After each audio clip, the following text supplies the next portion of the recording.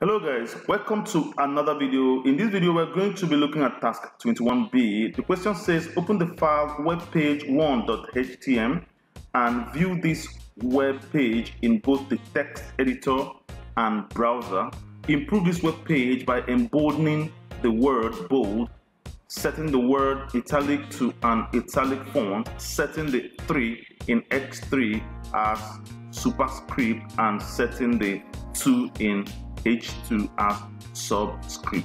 So we're going to be using some tags now to edit text. All right, so I'm going to open the chapter 21 and then of course open the web page webpage1.htm. Okay, so I'm going to double click on it because it's already set as default to be open with Google Chrome. So I'm going to double click on that to open it with Google Chrome. Okay, it's here already.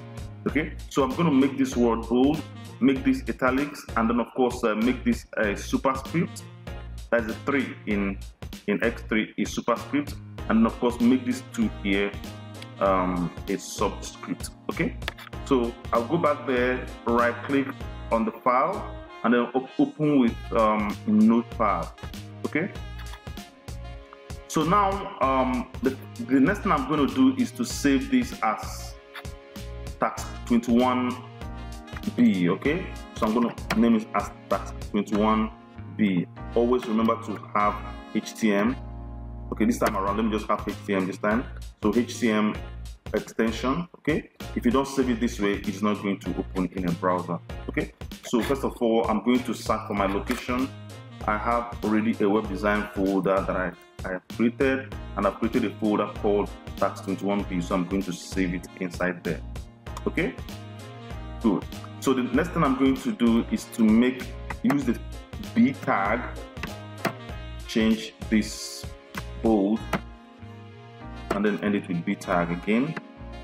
And then for italic, I'm going to also adjust this to I to make it italic as we run the code. So I'm going to make it italic here.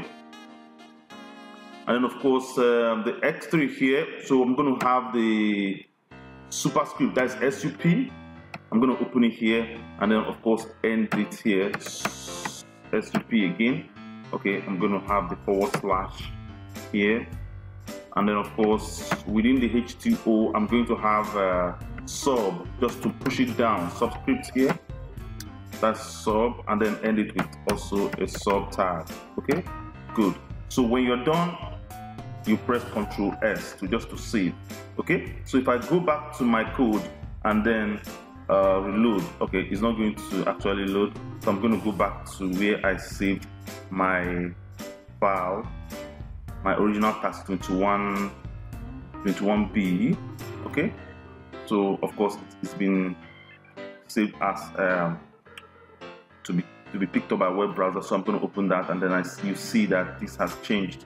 Okay, so we have the bold, the word bold, and then italics, and then of course this has been raised also. Okay, so of course I think H2O, 2 of them with are now subscript, so I'm going to adjust the code now. Okay, let me see my mistake. Okay, as you can see, it's not supposed to be here, so what I'm going to do is to push this guy, copy it and probably paste it at the back here, which is the O. Okay, so what I need as a subscript is just the 2 right there. Okay, good stuff. So when I make that changes, I will save before I'll go back to my page and then refresh that, and then it has taken the shape that we want. Okay, so what we need is just the 2 to be subscript. All right, so that is how you can perform this. So if you have any question, you can leave a comment down below. I'll be glad to answer that. Thank you so much. I will see you in the next video. Bye.